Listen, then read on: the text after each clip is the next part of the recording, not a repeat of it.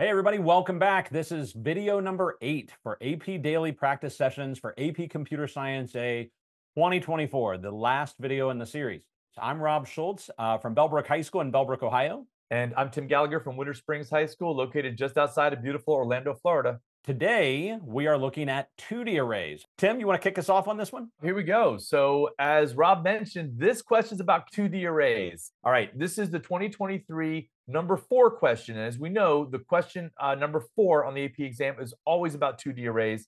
And this one's no different. So it says that this question involves pieces of candy in a box. And the candy class represents a single piece of candy. So you'll notice we have this public class candy, and there's only one method that we're going to be concerned with in here. It's this public string get flavor. You'll notice it says there may be other instance variables and constructors and methods not shown, but we don't care. We just know that we can get the flavor of a candy and it's going to be a string. So then we have the box of candy class, and that represents a candy box where the candy is arranged in a rectangular grid. It's a 2D array. The instance variable of the class box is a rectangular two-dimensional array of candy objects, and a location in the candy box may contain a piece of candy or it may be empty. A piece of candy is represented by a candy object. An empty location is represented by null.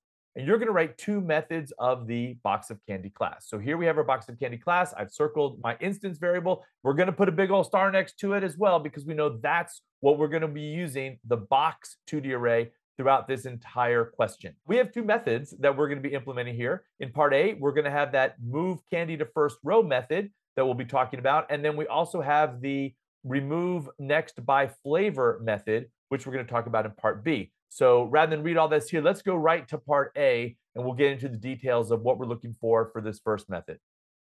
So part A is to write the move candy to first row method. And it says that this attempts to ensure that the box element at row 0 and column call contains a piece of candy using the following steps. We always want a piece of candy, if possible, in that first row of our box, based on whatever column that we're given. So here's the algorithm. It says that if the element at row 0 and column call already contains a piece of candy, well, then the box is going to be unchanged, and this method is just going to return true. No problem there.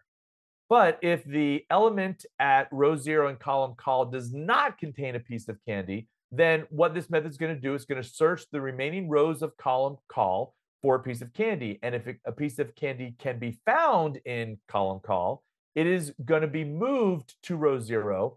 The previous location will be set to null, and this method is going to return true. If we can't find a piece of candy and there's nothing to move up there, well, then otherwise the method is just going to return false. So remember, we have our 2D array called box, which is a 2D array of candies, and we are going to be writing this method move candy to first row, which returns a Boolean. So let's look at some examples of how this would work. It says in this following example, this grid that we have here represents the contents of a box. An empty square in the grid is going to be a null. A non-empty square in the grid that represents a box element, it contains a candy object. And we saw the candy object, the candy class, on those previous slides. And you'll notice that it has a string associated with that particular object, and that's going to be the flavor that we get back when we call the get flavor method. So let's say I call the method move candy to first row 0 in this example. Well, this is going to return false. Why? Because the box element at row 0, column 0, does not contain a piece of candy, and there are no pieces in column 0, that's the call parameter, right, that can be moved. So it's going to return false. The contents of the box are unchanged. What if we call move candy to first row 1? So we're looking at column 1 now. Well, this is going to return true because the box element at row 0, column 1 already contains a piece of candy. Nothing needs to be done. So the contents of the box are unchanged. Finally, what about if we say, let's call move candy to first row 2? So we're looking at column 2 here. This is going to want to move one of the other two pieces of candy in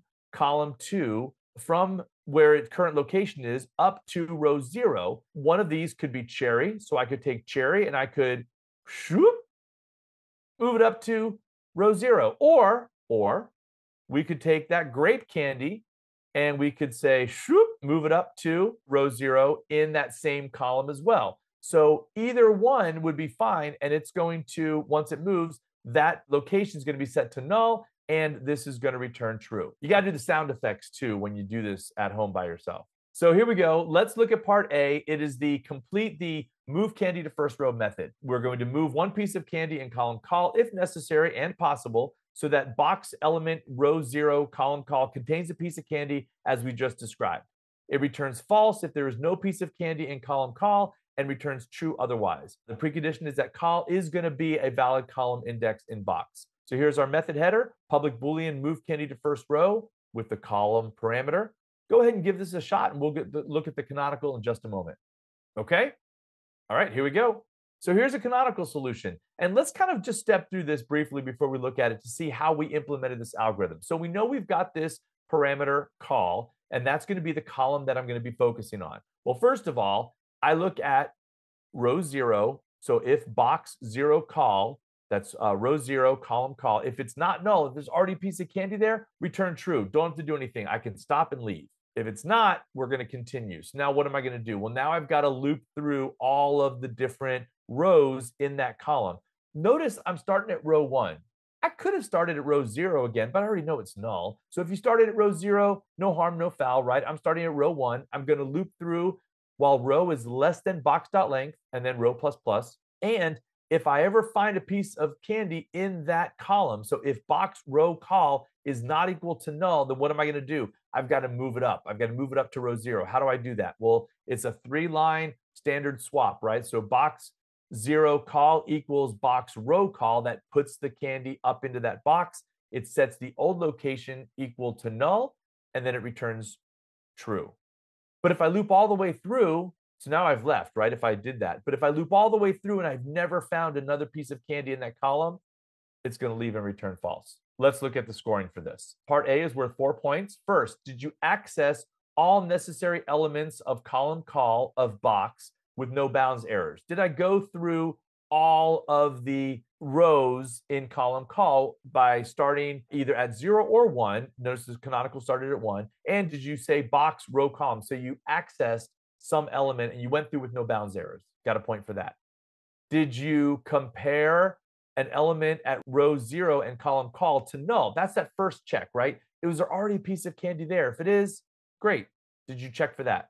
Did you identify and move an appropriate candy object to the first row if necessary? Well, this is our algorithm. So if necessary, meaning there wasn't a piece of candy there, and did you go through, find a piece, and then go ahead and do that swap where the candy gets moved up to that spot? If you did, great, that's the algorithm. And then finally, did you return true when not empty square is identified and false if a not empty square is not identified in the context of a loop? That's where we return true if it was already filled, and we return true if we swapped a piece of candy up there, and we return false if we just couldn't fill that particular position because there was no candy in that column. And that's part A. How'd you do? Rob, well, I'm going to turn part B over to you. Okay, thanks, Tim. So yeah, let's take a look at part B. Let's take a look at that remove next by flavor method. And it says the remove next by flavor method is going to attempt to remove and return one piece of candy from the box, but we have some specific rules that we need to deal with. The first thing that it says is that the piece of candy to be removed is the first piece of candy with a flavor equal to the parameter flavor. So we're looking now for a specific flavor that we want to remove. And then it goes on to say it's the first piece of candy with the correct flavor that's encountered while traversing the candy box in the following order. So this is where we have to read pretty carefully. Instead of doing a standard traversal where we just start at the first row and work across and then the next row and work across, it says that we're going to start in the last row of the box first and go from left to right, and then the next to last row is traversed from left to right, and etc. So we're doing this a little bit different, and we have to pay attention to that.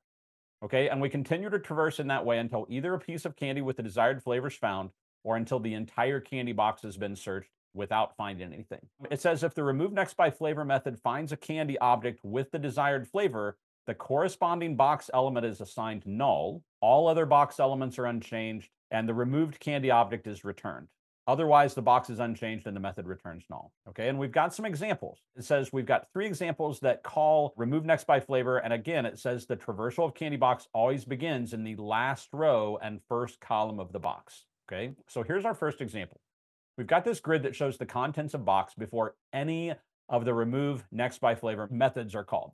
Okay, so the first thing we're going to do is we're going to say, okay, well, let's call remove next by flavor with cherry. And what it's going to do is it's going to return and remove the candy object located in row 2, column 0, because we're starting in the last row, the first column, and we're working our way across. Well, the first element we look at is going to be a cherry candy object, which is the one we want to remove. So it's going to return cherry and it's going to set, sorry, I didn't get the sound effect. It's going to return cherry and it's going to set that element to null. In our next example, we have a call remove next by flavor with lime, which is going to return which one? Well, let's look. We've got to traverse row 2. We're going to work our way across. Then we're going to traverse row 1 because we didn't find anything in row 2. And as we move left to the right, we're going to find a lime candy object in row 1, column 3.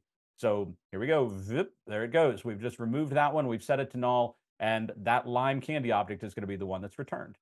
And then finally, we've got a third example where we're going to say the method call remove next by flavor with grape is going to return null because, okay, if I start in row 2 and work left to right, and then I go up to row 1 and work left to right, and then I go to row 0 and work left to right, notice there are no grape candies left in there. Those must be Tim's favorite. He already ate them all. So we're going to return null at this point because no grape flavored candies found and the contents of the box is going to be left unchanged. So let's take a look at how this works. So here we go. We've got our complete the remove next by flavor method. We've got some comments that just kind of give us a reminder. We're going to remove from box and return a piece of candy with flavor specified by the parameter, or we're going to return null if no such piece is found, as we just described in part B. So take a second and pause, go out and try and work this through, see if you can come up with a solution. And when you're ready to go, press play and we'll work through it together. Okay, here we go. Let's take a look. So here's our canonical solution. So we've got our method header, public candy, remove next by flavor. We've got the string parameter flavor. Okay, so take a look at what we've got up here. The first thing we're kind of looking at is we've got our nested for loop to do our array traversal, but notice this one's a little different. Instead of doing a traditional traversal where we start row at 0 and work through all of the rows from 0 to the end and columns within that from columns to the end, because our rules are a little different, we have to start at the last row. We're going to initialize row to box.length -1. We're going to traverse while row is greater than or equal to 0, and we're going to move from the back to the front by decrementing row every time we go through. Inside, as we look at each row, then we're going to look at columns, and we're going to take our columns left to right. We're going to go from column 0 up to box 0, our row dot length. And because we're dealing with rectangular arrays, every row is going to have the same number of columns. So we can check box 0 for the number of columns we've got, and we're going to increment as we go. Now, once we get inside the for loop, we have to do a quick check. Notice before we even look for a flavor, we have to check and see if there's a candy object at the specific row and column we're looking at. Well, why do we have to do that? Well, if every element where there's no candy object is null, and I'm looking at a null element and I try and call get flavor, we're going to throw an exception. We can't do that. So we have to make sure that we're protecting and make sure that there's actually a candy object in the element we're looking at before we can call get flavor. So we're going to check and make sure we've got a candy object. If we have a candy object, then we'll get the flavor and see if it equals our flavor parameter. And if it does, okay, now take a look at what we're doing. We're going to take our candy object and store it kind of in a special place off to the side in this candy object called taken. And then we're going to set the element at row column equal to null.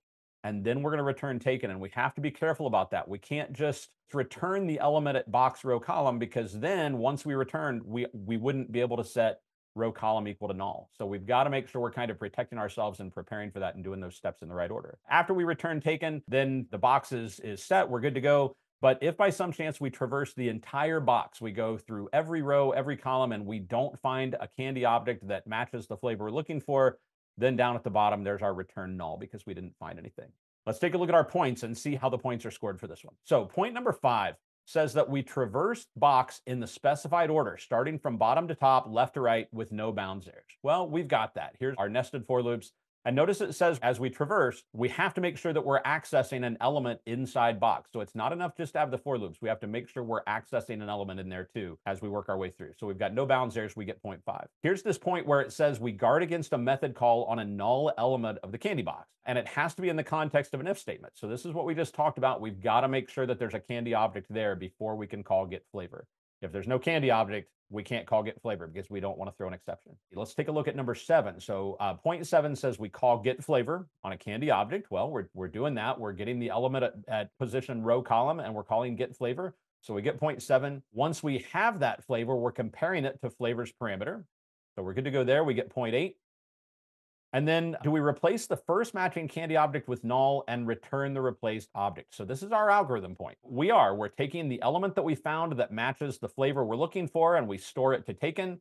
We set that element equal to null, and then we return taken to make sure that we're returning the correct candy object. All right, well, hey, it's been a pleasure working with you, and best of luck on the exam. Everybody have a great day.